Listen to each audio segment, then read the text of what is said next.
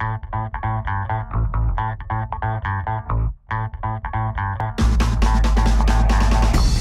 started China Ministries International Philippines to recruit Filipinos as missionaries to China. And then, how did I train them? I started with 4 days of training. It became 3 days, 2 days, and finally only 1 day. And not only 1 day, if they are already on the way to the airport as an OFW to China, I just give them 3 hours of orientation. That's enough. Now in the Philippines, we are training, hopefully, 1 million Filipinos to do the same way.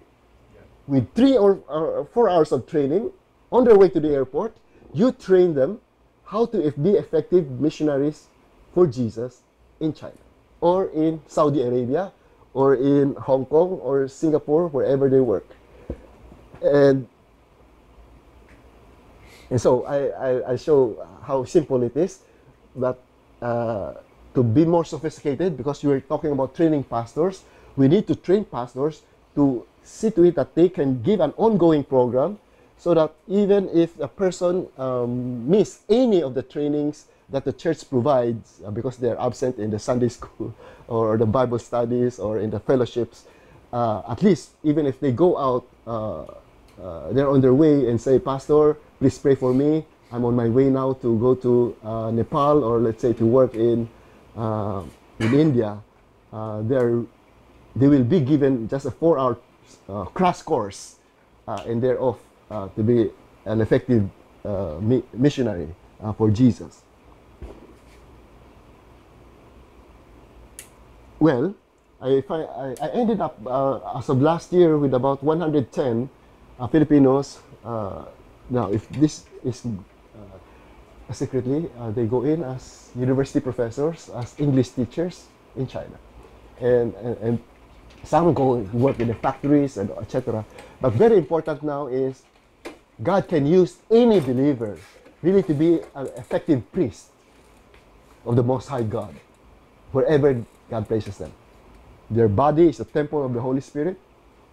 They are the priests in this temple, and they can bring the church, the gospel, to wherever they go. And without any 4-year training or 1-year training, just a few hours of reorientation of their mind, that you can multiply disciples without doing too much. In other words, you become effective by being strategic, not by working hard, but working smart. If you know how to work smart, you know how to do the best practices of how to transform communities, then also learn the best practice of how to transform cultures. How to disciple a Chinese to disciple his fellow Chinese. How to a Muslim, Tausug, to reach out to his fellow Tausug. You got it. But anyway, that's the outline that I have. And since I mentioned already this simple method, I always say that since it is so radical, I usually have to use the Bible and use the example of Jesus. Not just the perfect God, but also the perfect man. The perfect man who now shows us the perfect way how to disciple perfect disciples who can make disciples. In other words, every disciple should be able to do 2 Timothy 2:2. In front of a few witnesses, you have a group of disciples who now you can tell each one whatever you have learned in front of all of these fellow witnesses. You now find faithful men, okay? Find your own 12, who will be able to make disciples also, who will be able to teach others also. So this is a multiplication of at least 4 generations. Paul was discipled by Barnabas. He would disciple Timothy, and Timothy now would find faithful men who will be able to disciple others. So that's the kind of multiplication. And the key model passage that I use is Luke chapter 10. In Luke chapter 10, Jesus sent out 72. Not just the first 12, but now the disciples of the first 12. Why? The first 12 were sent out 2 by 2. So 12 divided by 2 is 6. If these 6 pairs discipled 12 each, how many? Exactly 72. If these 72 went out 2 by 2, that's 36 pairs. If they made 12 disciples each, how many? 432. Plus the 72 is 504. And that is also found in the Bible. 1 Corinthians chapter 15 verse 6. After the resurrection, Jesus at one time appeared to more than 500 brethren. Family. In other words, it's not just people who are, nominal or new believers, but discipled family members in the family of God. And this 500, if they are to 2 by 2, that's 250 pairs. If they disciple 12 each, you know how many that they can disciple? Exactly 3,000. So these 500 Galileans, on the day of Pentecost in Acts chapter 2, were ready to 2 by 2 disciple 12 each from house to house. 12 disciples who are urbanites, who came from Antioch, Ephesus, Alexandria, all these major cities in the Roman Empire, and more well-traveled, more educated than them, urbanites. And that's the kind of multiplication we'd like to see happen in every barrio, in every barangay, every sitio, but more important, municipality, city, and in all the nations of Asia and the world. It can be done. And Jesus, just to make it short, I always just go to encourage people that it can be done very simply. In verses 4 to 9, there are 3 major characteristics that should characterize the pastor or the church planter or the evangelist or anybody who wants to become a disciple maker for Jesus. In Luke chapter 10 verse 4, Jesus said, don't bring your luggage or your wallet. In other words, go simply. Don't look rich. Because otherwise, the local people will start thinking of you as a Santa Claus or as a patron. Okay, who they will find ways how to take advantage of your wealth, etc. So don't come in rich. Okay, just go simply. So this is good news. An ordinary OFW goes in to go and with hardly any money in their pockets. Number 2 is you go and just look for a man of peace. Find a house, bless it, and live in the house, and don't go from house to house. So, very simple. Find a local person who will show you some hospitality to welcome you into the community. And this person is the one you will disciple, to disciple him, to reach his family, to reach his neighbors, and to reach the leaders of his community, including the Buddhist monk or the Muslim imam. The local person is the most important person in missions.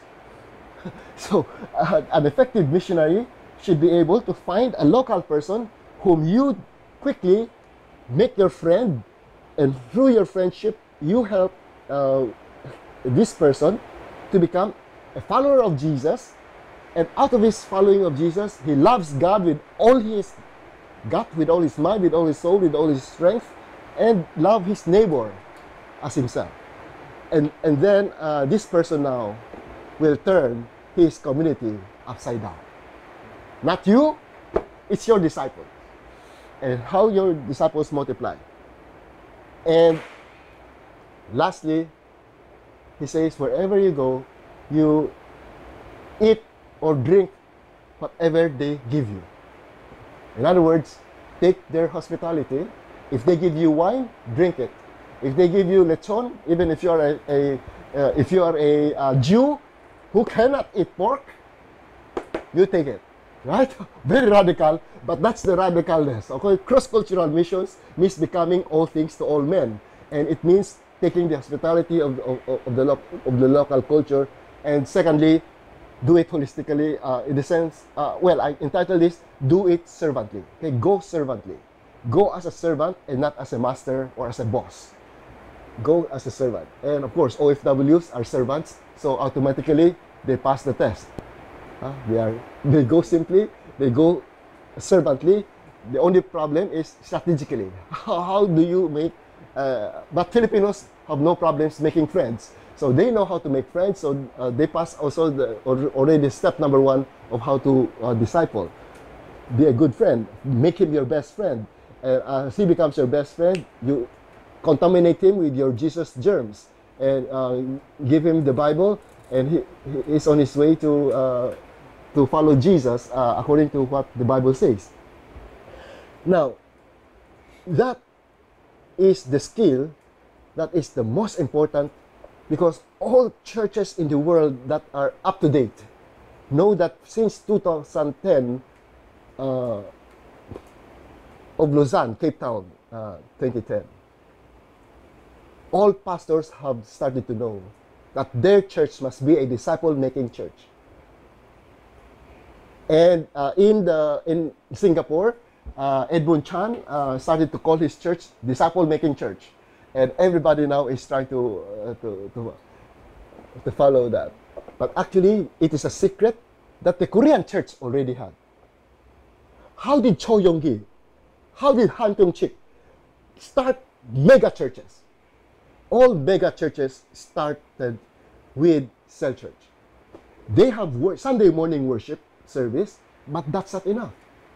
They have what we call kuyoks, okay? The home cell units, the home fellowships that were happening, led even by illiterate women, women who cannot read and who cannot write. That is in Cho Yong-gi's church. They would have this white veil, but that's to show that even if this person who did not finish kindergarten is a disciple maker in the church, respected even by the generals and the big businessmen in the church.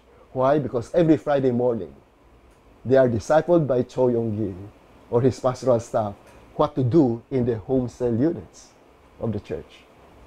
This is how did the mega churches grow in Seoul and in Busan? Very simple. As Korea was urbanizing, rural farmers, rural people flooded the cities. They needed fellowship. They were nobodies. They did not know anyone in the city. They have 1 or 2 relatives there, but they are lost in the big city that they came to. Now, the churches provided, through the koyoks, a place where they can be cared for, they can be evangelized, and where they can grow in the Lord. Small groups. Why? I always say, disciples are only made in small groups, never in big meetings. And the collapse of the church now in Korea, going down, the decline, I simply say, it is only one big problem. There needs revival. Why? You have to go back to all what the revivals do. Revivals are always going back to small groups. The Wesleyan revival was the forming of all the Wesleyan converts into classes. 10 males or 10 females would be just discussing just one question. How was your spiritual life last week?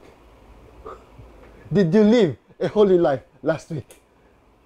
And then we pray for one another, you encourage one another in that small group. That's why they were called Methodists. They had this method of being in small groups.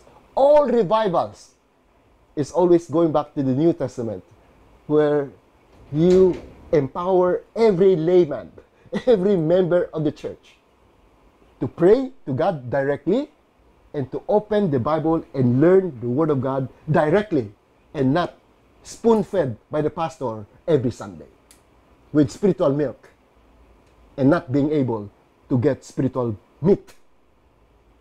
To have spiritual meat, this person must be able and empowered to study the Bible for himself and within their own small groups and sharing how to learn from the Word of God by themselves. And that's why in the disciple-making movements in the world today, they call it discovery Bible study.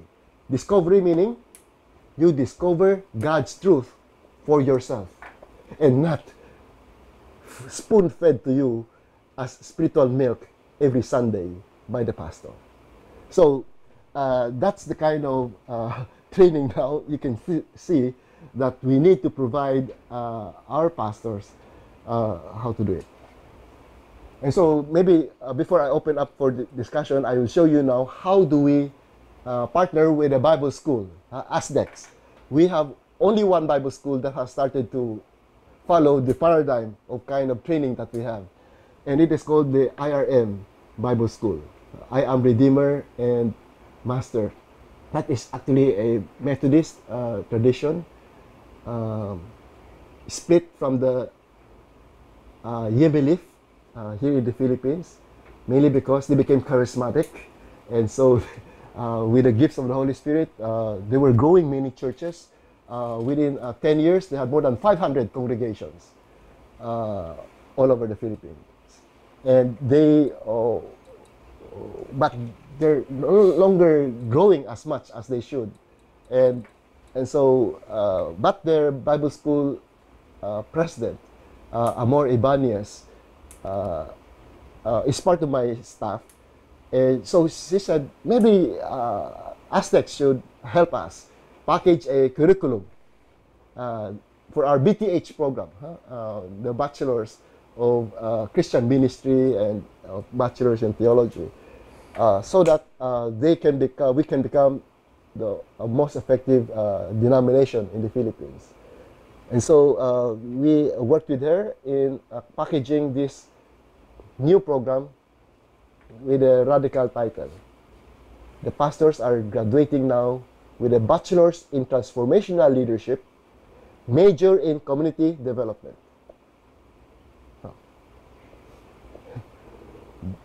He has a secular degree, Bachelor in Transformational Leadership, nothing spiritual about it, and Community Development, so that they can go to the mayor or they can go to a congressman and to go to the governor or even a senator and say, can you have a budget for our community? Because I'm an expert in developing our community to become the model barangay or the model city for the whole country. Well, anyway, what did we do with the curriculum? Well, all the traditional courses that we have in most of our BTH program is there. But they cut it by about 5 courses, okay? Merged some of them because we added just 10 new courses into the curriculum of the BTH program. About 5 or 6 would be, I would classify under community development, and then the other 4 or 5 would be what I would call cross-cultural. Why? In every community, you'll find that there are people from different provinces speaking different dialects, and then there may be even Muslims in your community already. So how do you relate to the Muslims in the community? This goes back to the the Reformation paradigm or even the Catholic paradigm, that if you're a priest or the pastor of one place, your parish, whether people there are Christians or non-Christians, they are your sheep. Okay? You think that the entire city is your sheep, and that you're in the Protestant language we call it, you're the elder of the city. So every pastor we train should become an elder of the city, at least an advisor to the mayor. If he doesn't have that capacity, we have not achieved our goal. And we're even saying that in ASDEX, that if you don't have even a high school diploma, you can get our training. We offer a 6-course modules, 4 days each, to train you how to do basic community transformation. 6 courses of 4 days each. So that's 24 days of training. How can a pastor without a high school diploma have this certificate in transformational leadership to help transform their city, become an elder of the city? Why the skills, the character, and the mentality to transform communities is very basic. We also have a 6-course module, 6 modules for 1 certificate program for those who want to go overseas. Kairos is one of the basic courses they have to take, but there are another 5 courses that to get this certificate to become one of our top mobilizers in the Philippine missions mobilization movement. Why? It's very simple. Situate that your local church has a OFW ministry desk or committee that is able to situate that anyone who goes overseas from your church will be able to become an expert in disciple multiplication movement, DMM. That's, I think Nono Badway already has mentioned to you how we train disciple makers. Disciple multiplication movement is what we want to see happen among the unreached. Now, back to the bachelors in transformational leadership. Even at bachelor's level, they can already even get their Kairos credited because it's one of the courses in this new curriculum. They have to take Kairos as a basic missiology course, and they just need to write a paper, reflection paper, not a term paper, but just a reflection paper, and pay additional to make it into 3 units bachelor's credit, and etc. So let me just say that is the basic curriculum that I say is missing in most Bible schools. Okay? In our bachelor's program, we should be training pastors how to transform their community, to mobilize their church to become a light in their community. That the pastor becomes an elder of the city and his members are mobilized to obey Matthew 5:16. Let your light shine before men, that they may see your good works and glorify your Father in heaven. We want the knowledge of the glory of God to fill the earth as the waters cover the sea. And how do we do that? By mobilizing believers to love their neighbors effectively. And that's why the training is how to perfect the skills in community organizing, in project management, in fundraising. I'm glad that's part of the course. Some of you are taking resource development, meaning how do you develop your community without asking for funds from abroad? By using local resources. Just like Jesus trained the 12. You go to a community, you don't bring anything because you train your disciple, your man of peace, your person of peace, that house, how to generate funds from the community to bless not just their neighborhood, but to bless others and bring the gospel to their other communities. But the basic principle actually in indigenous principle. Huh? If you want to have an indigenous church, it has got to be self-supporting, self-governing, but more important, self-propagating. It has to self-propagate with their own resources. And so community development is very important. And then, hopefully, every local church in the Philippines will also have a OFW ministry desk, where the pastor has a committee in his local church ready to train anyone who wants to go overseas to become an effective missionary for Jesus wherever they go to work. And the church will commission them as they go forth from the church. Well, anyway, that's, I think, the general overview of what. The details I can give to you. It's all in the web. And I'll give you my websites later on.